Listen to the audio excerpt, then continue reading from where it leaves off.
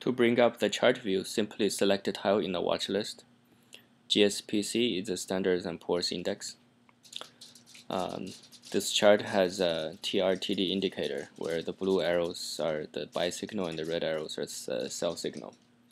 In chart view, you can touch anywhere to show crosshair or touch a candlestick or indicator panel to show more detailed price information.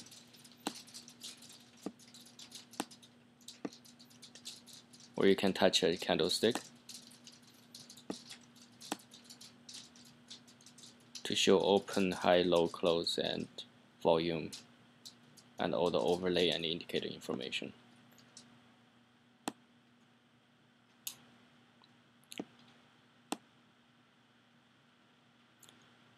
You can also drag the chart from left to right or right to left to scroll, like so, to examine its history. Let me just hide the toolbar. You can get a more clear view. You can also use two fingers to pinch zoom to vary time frame freely.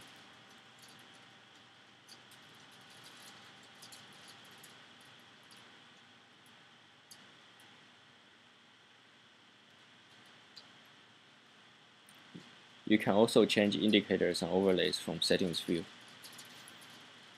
You can find the settings button in the toolbar or more conveniently at the lower right bottom corner. Now I change the indicator to MACD, and let's select overlay to EMA, and you can add up to 3 overlays. Let's select McGinley, and you can change various other you can customize your chart to your liking. For example, you can change the color scheme to dark rather than the white color, and candlestick types. I will show you more detailed and also font size and everything. I'll show you more detailed settings dialog in the more advanced tutorial.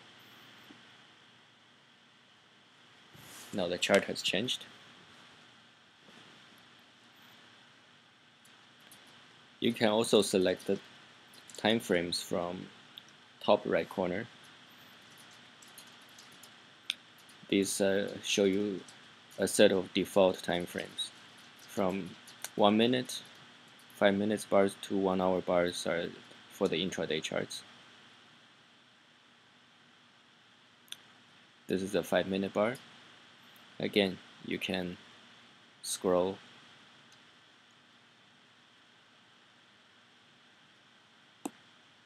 and show detailed information on touch.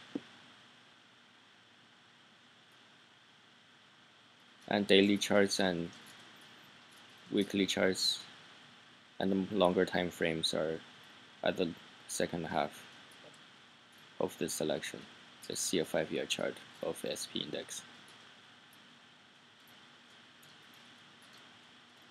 Toolbars contain many useful features, but I'll show you more details of what each of the toolbar commands do in that advanced chart tutorial. But for now, I will just show you a couple of examples. You can, for example, you can turn the background grid, hide or show the grid, hide or show indicator panel. Let's bring back the daily chart.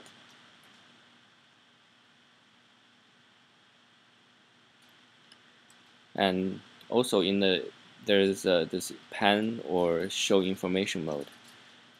In the currently, the show information mode will allow you to scroll. Actually, this is the pan mode.